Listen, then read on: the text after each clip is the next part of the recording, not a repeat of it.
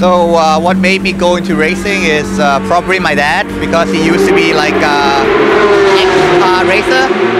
So that's how I get into racing, like start from karting, where he used to take me to most of the race. So I basically live around racing for a bit now.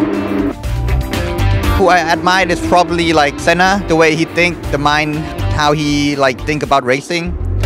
And when I look and like watch his documentary a little bit, it's like proper. For me, it's always hard work to how much you put into racing.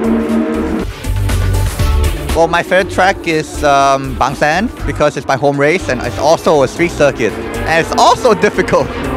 So it's like 3 bucket lists, I think. So hard, home track, and atmosphere is nice. Like gym and stuff. I enjoy riding a lot now on the bicycle, and running as well. And apart from that, nothing much. Like a racing driver itch life.